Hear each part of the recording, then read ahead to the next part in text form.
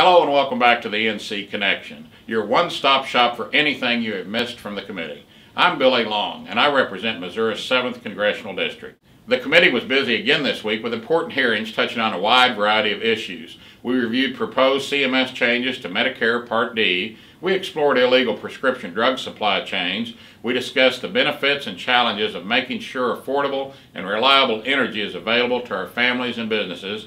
And we heard from academic experts about the Federal Trade Commission as it turns 100 this year.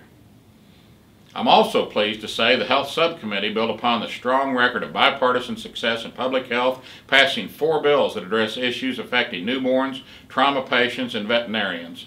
We have a proud record of this Congress of working together and with the results to prove it in a number of new laws now in the books. Finally, I'd also like to take a moment to tell you about the bill that I sponsored that passed the House this week, the Taxpayer Transparency Act of 2014. This common sense bill simply requires executive branch agencies to disclose that their advertisements are paid for at taxpayer expense. This bill aims to bring more transparency to our government agencies and should be taken up in the Senate immediately. Like I said, it was a busy week. As always, you can get more information from the committee by reading the ENC Connection. Thanks for watching and have a great weekend.